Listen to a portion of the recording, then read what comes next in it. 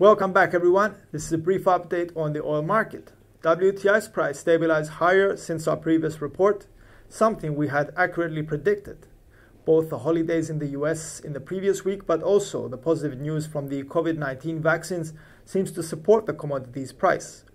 Despite the upward momentum, oil's price continues to be tested to the downside, as some traders may not be fully convinced on the current fundamentals.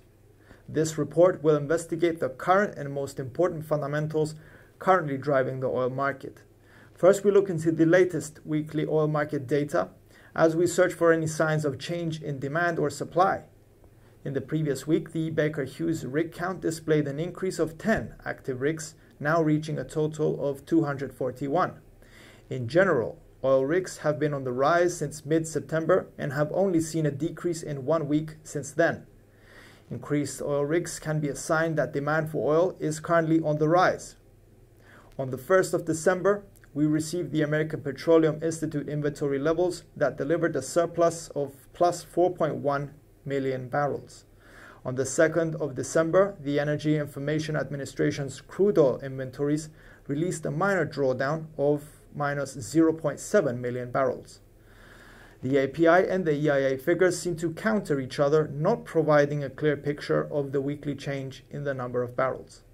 Overall, from all three pre-mentioned indicators, and in our opinion, the oil market could be under increased demand, especially as we get closer to December's holiday season that could possibly boost demand even further.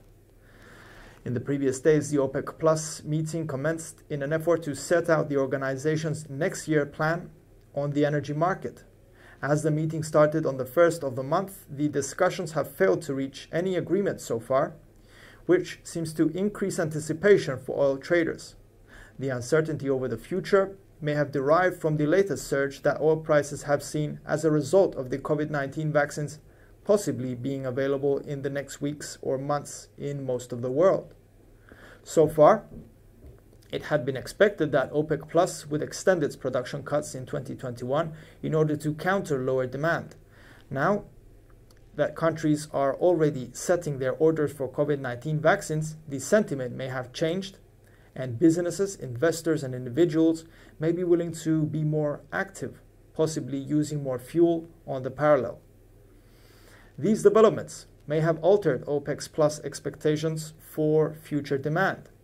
If production cuts are extended into 2021, we believe oil prices could rise substantially, as in our opinion, demand is already higher compared to the previous months. On the contrary, if production is lifted, oil prices could move significantly lower, as oil usage may take time to recover to pre-pandemic levels. It also depends on the details of the agreement that the OPEC Plus group may set. Thus, oil traders should be cautious towards unexpected headlines from the meeting, as they may create volatility.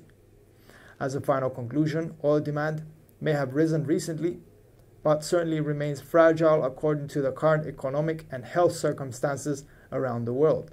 These circumstances, in our opinion, have more impact on WTI's price rather than the OPEC meeting or weekly data. As a closure, we could add that as we move further into the winter season, usually more fuel is needed that could support oil's price. Those were the fundamentals for the report. Please stay tuned for the technical analysis. Please note this is WTI's daily chart. WTI is currently trading just below our R1 4550 resistance level. The R1 has been tested various times in the previous days but has not been clearly breached, as this is a 9-month high level. Furthermore, if traders are willing to stay bullish, the commodities price could move higher and test our R2 4750 resistance level.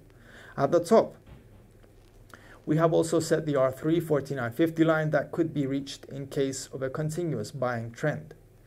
In the opposite direction, if the sellers take over, WTI could fall to the S1 4350 support level. If the selling persists, then the commodity could head even lower to the S2 4150 hurdle, while the S3 3975 barrier is also a possibility in a prolonged selling trend.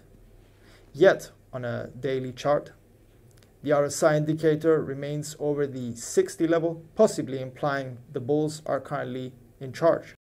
That's the end of this report. We hope you enjoyed it as well as found it useful. If you liked this video, don't forget to subscribe and share. Thank you very much for your time and enjoy solid trading.